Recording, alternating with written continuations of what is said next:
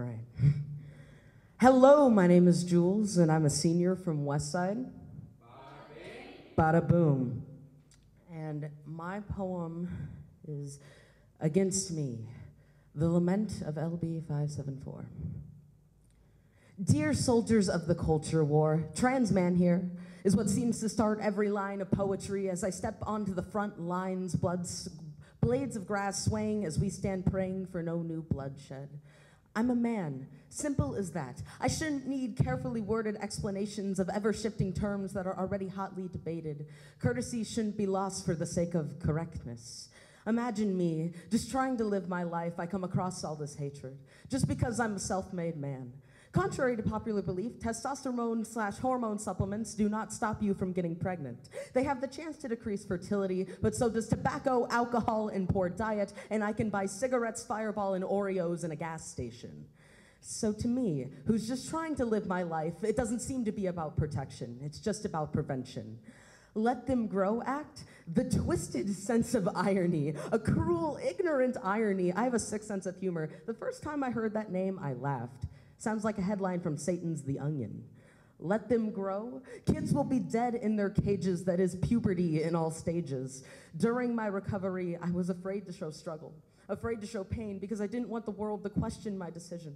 I felt I had to show how positive it was, only the good parts, or I was being a bad trans. I shouldn't care. Yet media and bad experiences make you start to think you're worthless. What's the best I could hope for? Pity, love, and table scraps from people who are willing to be with someone like me.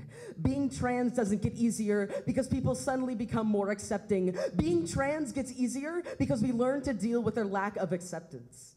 I used to tolerate ignorance, intellectually stand up for myself against blatant intolerance, anger, poetry, testimony. Is it bad that I'm so tired of it all? You would be too if you felt all you could write were laments. There's a quote about the Vietnam War I found hit eerily home. Don't ever let anybody tell you war is something brave or beautiful or heroic. When people say war is hell, war is hell. Cowards start wars and the brave fight them. What if I don't have the energy to be brave? There are not enough hours in the day to stand in line and testify against every anti-trans bill in America. I feel like the first new blade of grass growing on a war-torn battlefield, dead, shriveled, burnt brethren scattered around me. Sometimes I don't know whether I'm the dead grass or the new grass. Is the grass still green where Kansas was bleeding? I've never been to Pennsylvania. Does the earth remember Gettysburg as bloody as history books do? Whatever became of the bricks that were thrown through the windows of Stonewall Inn? If not for the memorials, battlefields would just look like land. It's like finding an abandoned house in a forest. It belongs to the vines now. Does that mean I'll eventually heal? Stop throwing myself into the war highs honed in only on this battle?